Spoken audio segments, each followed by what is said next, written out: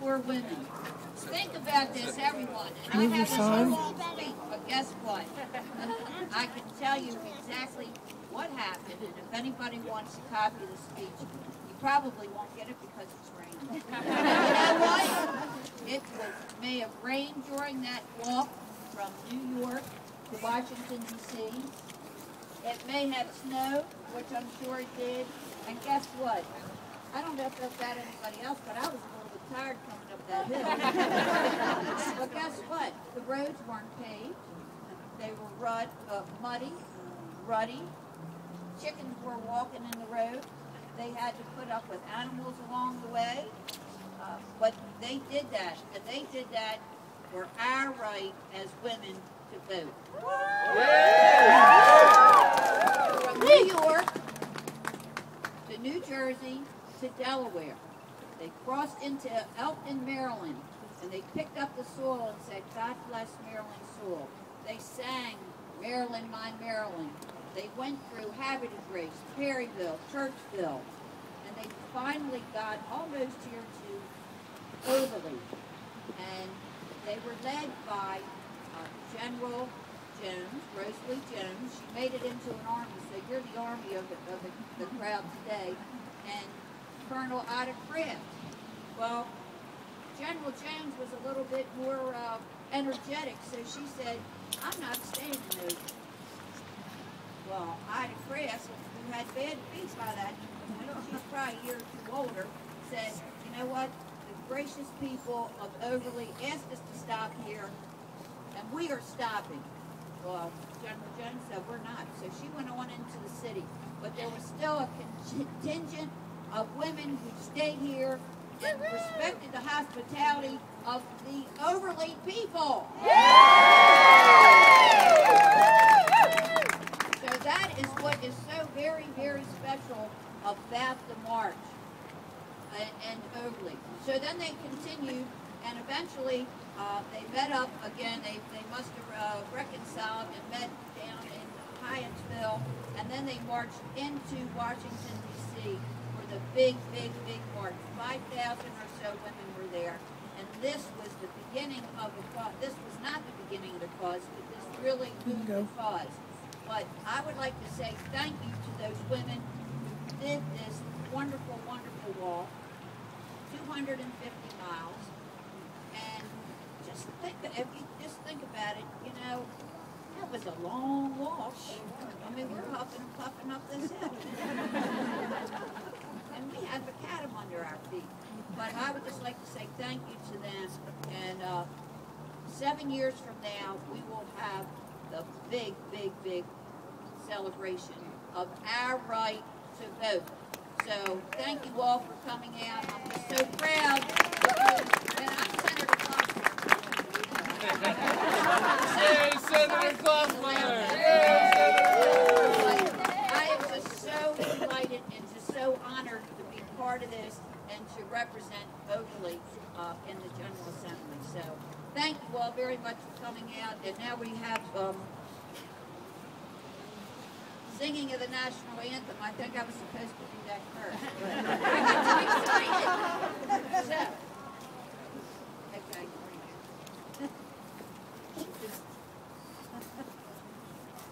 Angela Castruna singing the national anthem.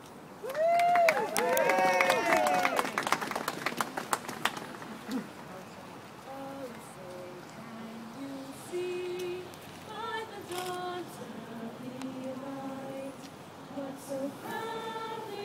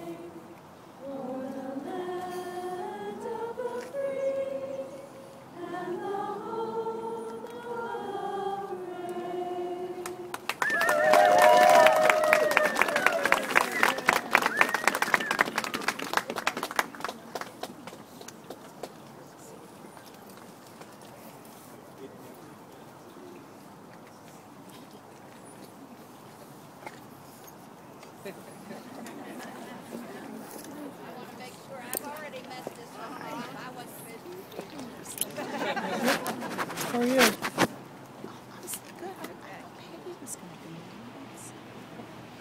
First of all, as the honorary chairman of this event, I would just like to welcome everyone. And I have a list of folks here that I would like to announce.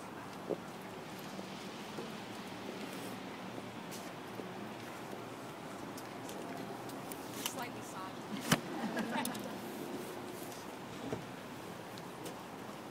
We have from our county council who represents this area, Councilman Kathy Bevitt.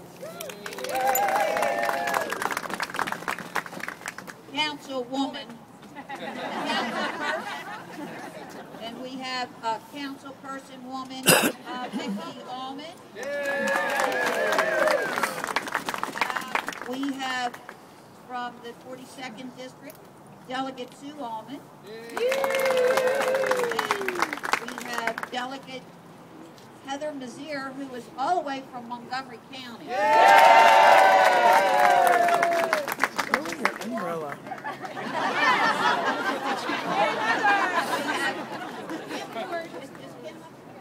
And she is our highest ranking woman in the police department. We have Larry Simmons from the county executive's office. And we have Amy Seesberger from U.S. Senator Mikulski's office. And we have Delegate Eric Cromwell.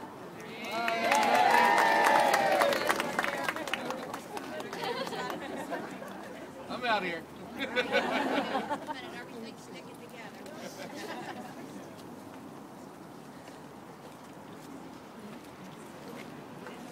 And at this point, I would like to ask Amy to come up, and she has a few words for Barbara Mikulski, as we all know, the longest-serving senator in the United States of America. Good morning, everyone. Good morning. Senator Mikulski regretfully can't be here today, but she has sent me to read a few words. It's actually a little long, so I'm going to try to shorten it for you. I cannot tell you what a joy it is to join with you to commemorate the 100th anniversary of the Suffrage March of 1913. On that great day, women marching from New York City to Washington, D.C. stopped in Overlea on their way to Baltimore City. 8,000 women like you and me marched on Washington seeking to swing public opinion behind a constitutional amendment to grant women voting rights. They were homemakers, nurses, farmers, teachers, doctors and pharmacists, actresses and librarians. They endured contempt, profanity, insults, physical abuse, and did not receive police protection from their adversaries. Like you, they were committed to freedom, justice, and equality, and had no intention of stopping until they got the vote.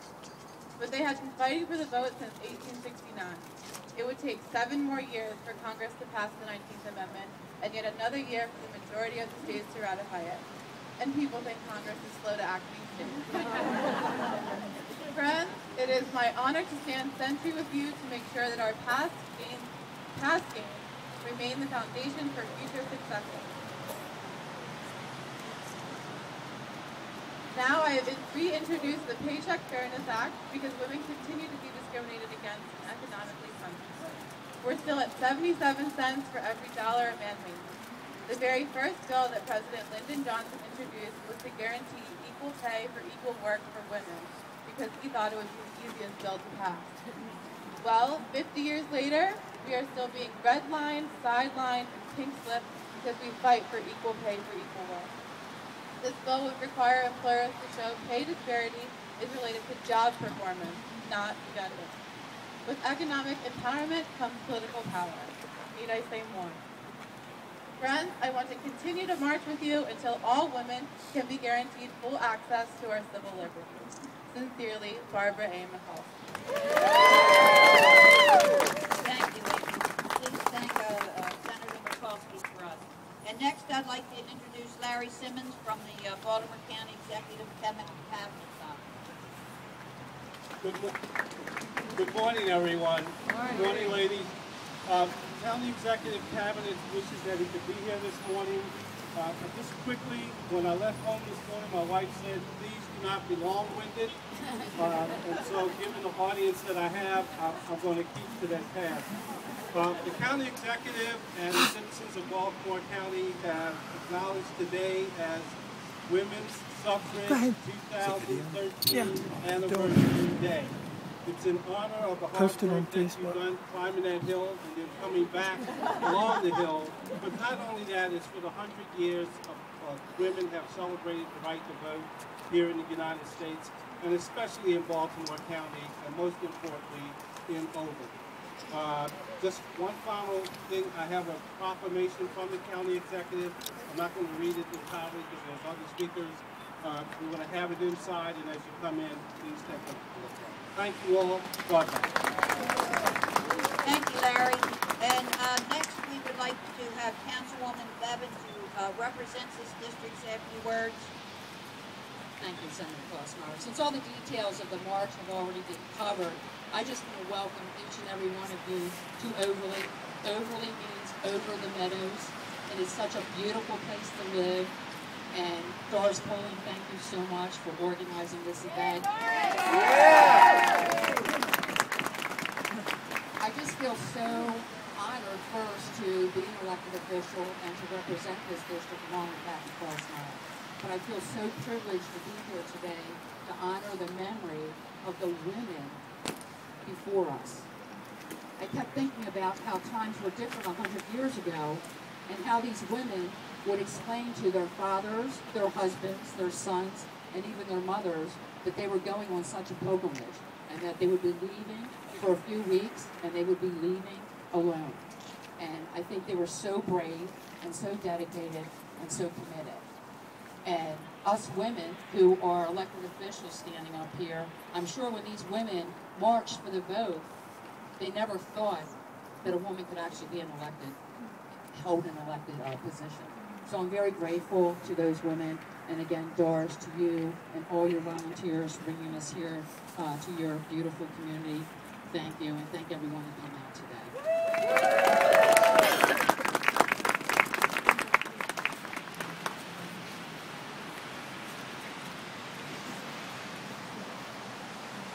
Good morning, everyone. Thank you so much for coming out today.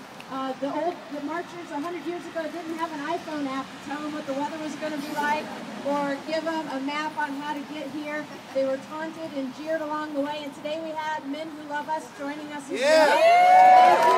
Thank you so much for your support. We remember these women, and we continue to fight now that we have the right to vote to make sure that we continue improving the lives of women across the state. Thank you for being here. Katherine Klausmeier's district, and I just want to say thank you for everyone coming out and bearing with the weather. What a wonderful celebration for our foremothers to come out and give us the opportunity to be elected, to serve our communities, and to have women strive for higher offices every day. We thank you and the support we have to make a wonderful parade for the state. Someone say, Brandon Scott, our councilman from Baltimore City, is in the house.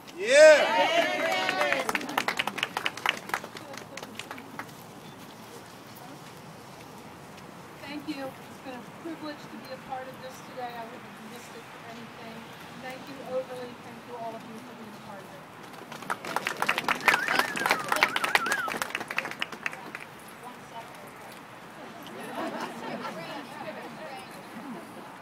Well, I know how to keep it short.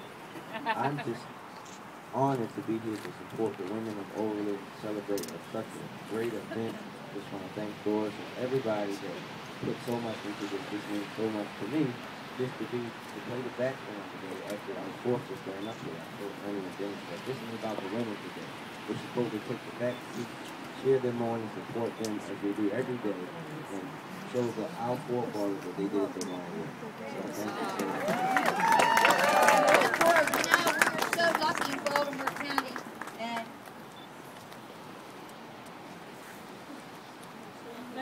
Thank you, everyone. Good morning. It's my honor to be here today. I appreciate the invitation from the Overlea community and to be standing up here with all these great, powerful women and men. I know it's been a lot of talk, but I personally just want to thank the Boy Scouts and Girl Scouts that are here today. Young people who really are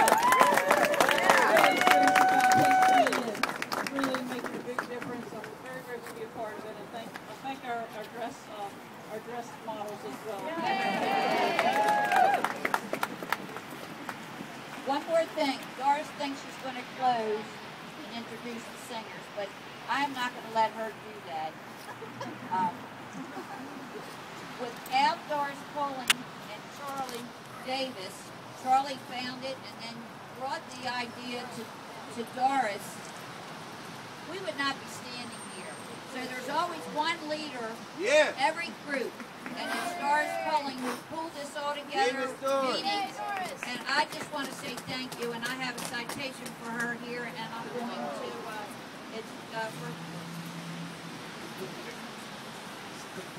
for the hard work and dedication that went into organizing the commemoration of the 100th anniversary of the 1913 Women's Suffrage March, presented on this 23rd day of February 2013 by Senator Katherine Klausmeier, and I'm just proud to say Doris is my friend, and I would like to clone her and have her in every part of my district.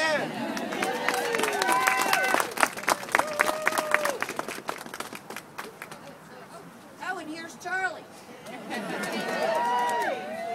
And Charlie was the one that did the research that started organizing of the commemorative of the 1000th anniversary of 1913 Women's Suffrage March.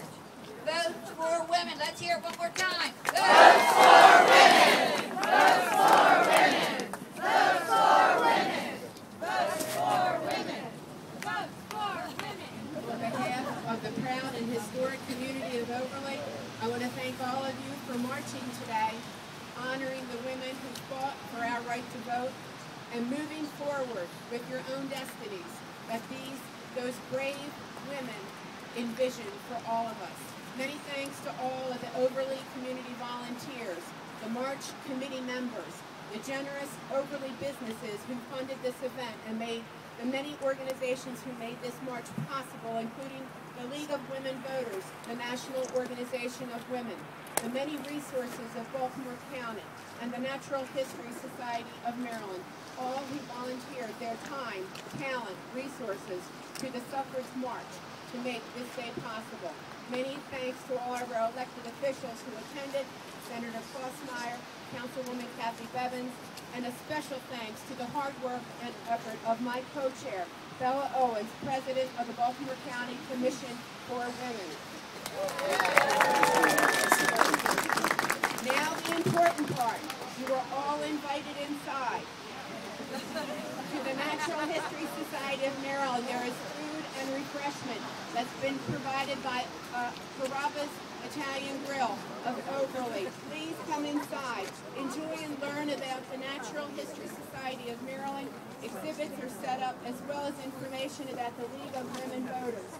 We're going to close now with the singing of America the Beautiful by Angela.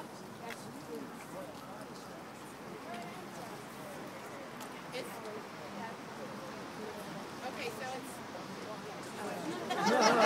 I'm Gabrielle. There you go.